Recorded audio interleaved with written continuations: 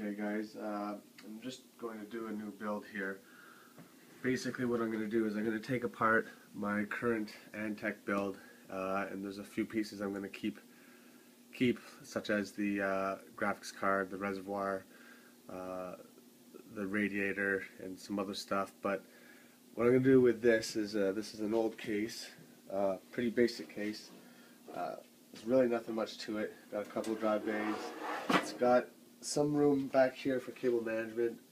What I'm going to do is I'm going to transfer into here my Asus motherboard with the i5 250K CPU. I'm going to put in the Thermaltake water unit here, except I don't have a reservoir, so I'm going to cut out this portion here and mount a tube reservoir in there along with the Thermaltake pump, which will go up to the radiator, which will be up here. Then out the top, from the top thing here, I'm going to cut an exhaust hole here, such as I did for this fan on the side, and the exhaust of the Thermaltake radiator will be right up the top here. The side panel I'm going to cut, so the window is going to come here, like so. So this will all be clear, and then I'm going to do a small window here that's going to be lit up with the reservoir in the back. So the reservoir, hard drive 1, hard drive 2, res and pump, and then that's going to come up to the radiator, into the CPU, and back into the radiator. So first things first, I got to start cutting these things out, and then I'm going to get to painting the case, cleaning it up, painting it, getting it ready for the movement of the parts, and then I'll be receiving that reservoir. Alright, everything's coming along rather quickly actually. All the cutting's gone real smooth and real easy. Finished the exhaust up here, which is going to be like that, and all around the corners I'm going to have rubber around the corners so you can't see any of that. And I'm also painting it. I'm going to paint this black as well, I think.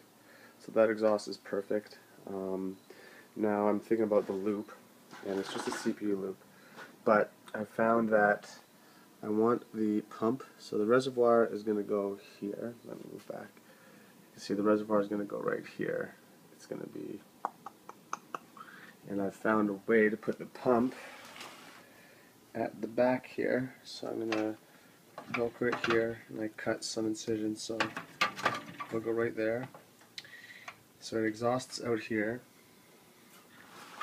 I'm going to put a 45-degree bits power fitting there to go up to the CPU, and the CPU directly into the rad,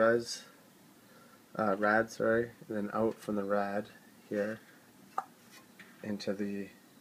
down into the reservoir, and then obviously pump sucking from the reservoir. So if I'm going to use a 90-degree fitting right here, then I'm going to have to cut a little bit right here, just so it can come directly down from there into the pump, into the reservoir. Alright, so we're getting ready for the paint. As you can see how things have panned out, I got the two drives in there mounted, just the SSD and the SATA, and then below that is where the pump is going to be, and then just to the left of the pump on this side is going to be the reservoir, and up here is going to be there's the Thermaltake and the radiator, and this is going to be the exhaust up here, and in here is going to be the fan controller. So this up here will actually have this grate on it, and the cover will come up to here and overlap this a little bit actually, but everything will be coming up through there. And I've cut all the holes, so all the wires are going to come out through here for the fan controller, and then all the wires from the power supply are going to come out and are over here, and this is where the pump is going to be mounted once I get the reservoir in there. So looking good. Now I just got to paint it. So while I'm waiting for the reservoir, which just got shipped today, these are the colors of the wires that are going to the motherboard, and they're like brighter than any I've ever seen. This is an old school, this is an older case, but still I've never seen colors this bright, like this ribbon here and these ribbons. So I'm going to go ahead and cap off the ends with some tape and go ahead and paint them all black, because they're going to be showing as they go to the motherboard, and I don't really want that. Alright, so we have the all the fabrications cut. I had to fit the new reservoir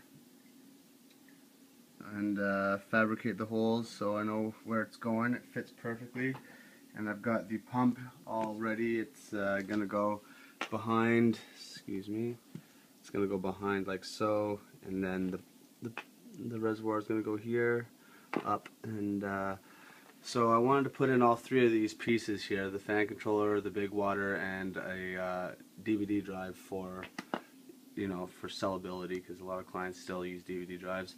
And I had to actually, because I wanted the it in push-pull config, I had to shave around some of the fan parts there so that the fan controller would actually fit in on this side.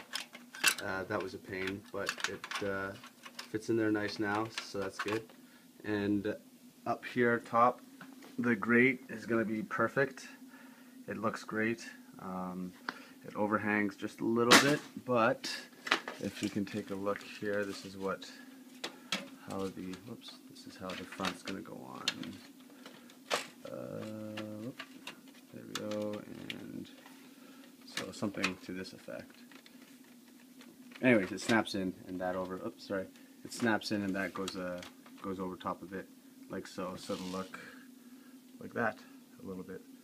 Anyways, it's coming along great, and just waiting on a few more parts for the CPU water block, because I lost some of my parts, which really sucks. So now I have to wait for some more parts to come in so I can use the Thermaltake water block, and then I'm going to sell this, jazz it up with lights, and sell it off, and then start again with another one.